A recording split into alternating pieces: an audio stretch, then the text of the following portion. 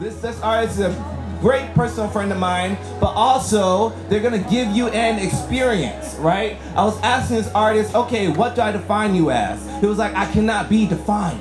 You feel me? And that is just a smidgen of who this person is, right? So I want you to really fall into it. They are a part of an organization called the Neo-Futurists. Anybody heard of Neo-Futurists? All right, if you have it, then don't lie. But the fuck? That was weird.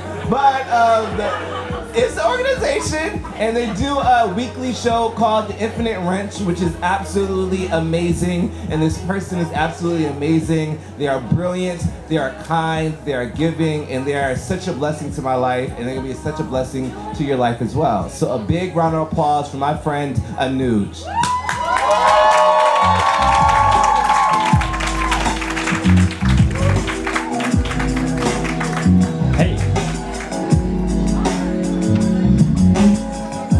Alright, so I'm gonna start this off with a few things. First of all, the theme of the night, what keeps you going? So my family belongs to a mystic philosophy, which is like maybe another word for religion. My family debates it. But a mystic philosophy, like a mystic spirituality, is really this idea of that like goodness is like a outward projection of whatever is happening on the inside, right? And so like growing up with conversation around like ancestry and carrying it with you was just like ingrained in my familial culture, right? And I think I'm at this really interesting point where I'm always thinking like how much for that of me is like authentic connection versus like this really intense want to just belong. And so as I like continue to explore that, one of my favorite things to explore is queerness, of course, but particularly like there's like a timeline of all of our lives of like when we named our queerness, but I like looking before that and like looking at myself as a child and being like, before I named myself as queer, I was still a queer child, and that to me is pretty cool. So I did this thing where I told myself that I would stop putting out disclaimers about the art that I make, but I replaced it with doing this thing called truths, and so it's basically the same thing as disclaimers. So to give a few of those, the conversation with me and Tim about like what this is, I currently have juice in my hand. I used to do a lot of poetry, and then I started performing more with the Neo-Futurists, and now I'm just doing regular theater stuff, and so this like little art transformation has happened. And so the process of making this went a little like this. I took the theme, I sat down, and I was like, okay, I'm gonna write a poem. And then like time passed, and I was like, fuck, I wrote an essay. And then I was like, okay, but theater, you just had a task. And so my task is drinking this juice. So that's truth number one. Truth number two is that I'm using a lot of words.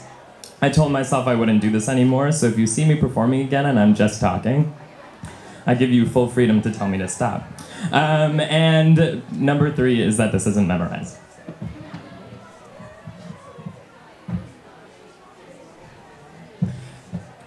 I used to check out the Animorph books from my elementary school library. My teachers would always tell me what a quick reader I was because of how fast I would put one down and pick another one up.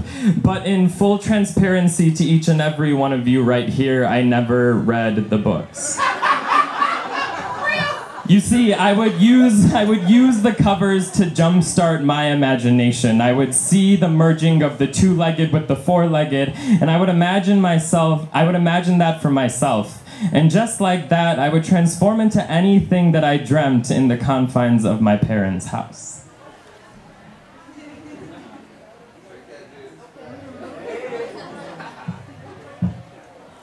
I called my parents this week and said, I want to go to India for 6 months. And they asked, how did this suddenly come to mind? And I said, I feel like I'm not getting any younger. Oops, my phone stopped. And I said, I feel like I'm not getting any younger, and they said, why do you want to go? And I said, I talk about Hindi as some faraway impossibility when all I need to do is learn it. And they said, well, what if you just come back to Cleveland instead?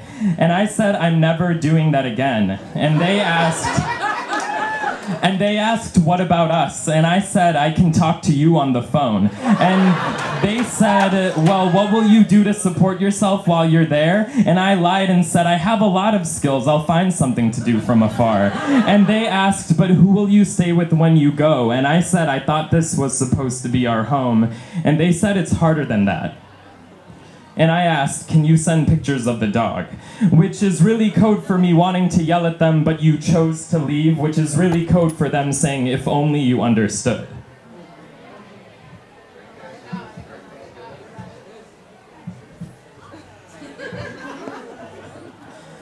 My queerness, and I'm guessing that a lot of our queerness, has been largely defined through a process of undoing guilt. Guilt of being constantly told where not to be and who not to be.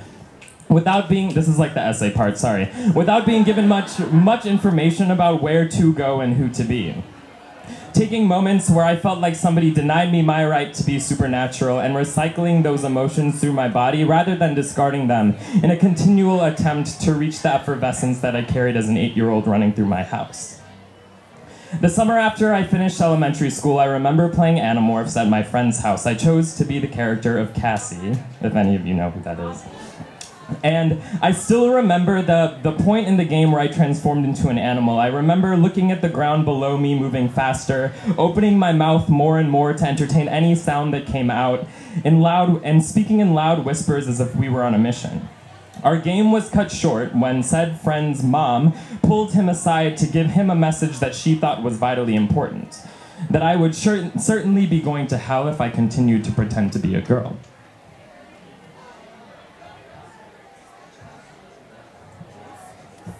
The ability to float within my own skin rarely diminished as a child because of what my parents did to me, but rather because of the way I saw other adults try to micromanage, dictate, and set boundaries on who they were raising me to be.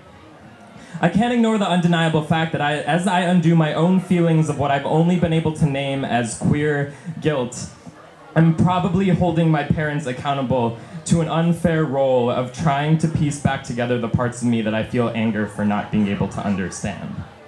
In doing this, sorry, it's the juice. In doing this, I can't help but wonder if I'm forcing them to undergo similar feelings as the countless adults who tried to reduce my magic as a child. And some days I wish we could undo it all. I called my parents this week and asked, can you send pictures of the dog? And it's harder than that, they said. And I said, I thought it was supposed to be home. And they asked, but who will you stay with when you go? And I said, I'll find something to do from afar. I have a lot of skills. And they asked, what will you do to support yourself while you're there? And I said, I can talk to you on the phone. And they asked, what about us? And I said, I'm never doing that again. And they asked, what if you just come back to Cleveland instead? And I said, I talk about Hindi as some faraway impossibility when all I need to do is learn it. And they said, why do you want to go? And I said, I feel like I'm not getting any younger. And they asked, how did this suddenly come to mind? And I said, I want to go to India for 6 months, which was really code for me saying, you both can't make me love myself, which was really code for them saying, a place can't do that either.